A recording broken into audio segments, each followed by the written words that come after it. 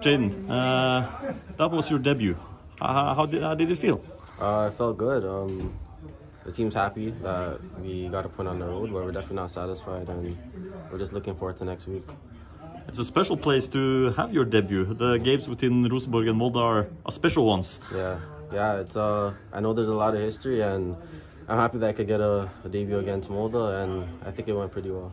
Yeah, how do you feel out there? It felt good. I was confident. I had a little bit of nerves going into it, but it felt good, and I can't wait for the rest of the season. How about the atmosphere out there?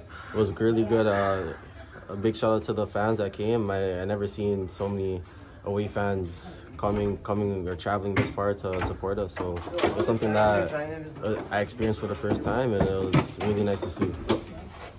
Thank you.